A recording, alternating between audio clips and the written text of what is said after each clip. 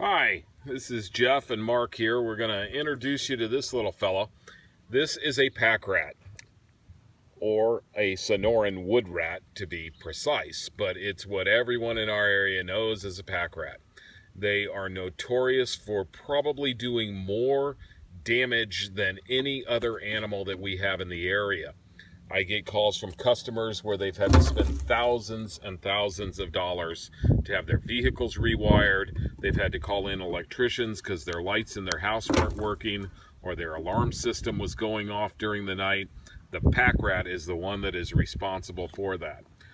Reason being is they continuously chew on things, and if that's your wiring or your drywall or studs in the attic, it's enough to just drive you crazy and keep you up at night.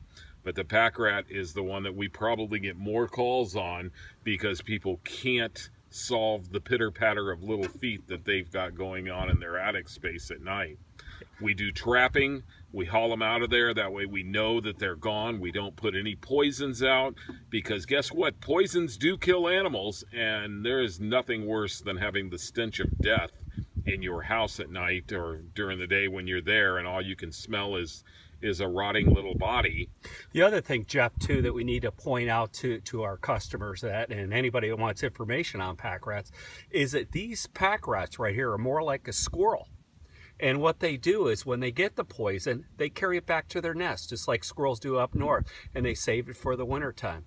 So a lot of times when you're putting poison out and you go and check the box and you see that all the poison's gone, it doesn't necessarily mean that you killed them. It's just that they're collecting it. Yeah, it's not uncommon for us to go and clean out a packrat nest and find tons of poison that they've been accumulating for over the years. So we found the most effective, the safest way for having your pets around and all that, so you're not leaving poisons on your property, is to do trapping. So that's the way we do it, and that's what we advocate on.